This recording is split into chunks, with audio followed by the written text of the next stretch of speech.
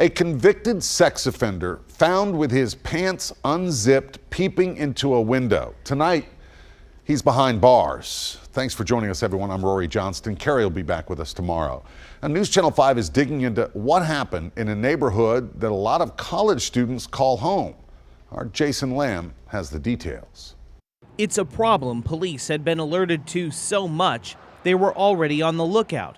Reports of a peeping Tom in the area around Convent Place near Hillsborough Village. About a month or so, I think the police have just kind of been circling. I've seen them sitting here late at night with their lights on, just waiting to see if they found the guy that we'd all been made them aware of. But it wasn't until late last night that Metro Police say they finally got their man. I had a pretty clear idea that they were going to be looking for the guy that we've been making reports on, and I was hoping that they would eventually find him just kind of wandering the area. Police say that's exactly what happened.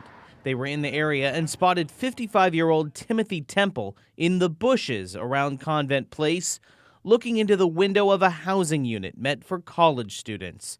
Police say he was a registered sex offender, and when they found him, his pants were unzipped. Still feel on guard and will be a lot more aware of my surroundings from here on out. Police say Temple tried to run, but he didn't get far.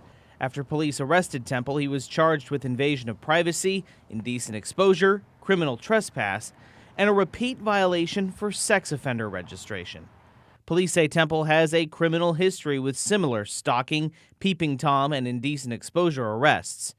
Police say he's facing $9,500 bond, and he's still behind bars tonight. Glad that things are taken care of. Jason Lamb, News Channel 5.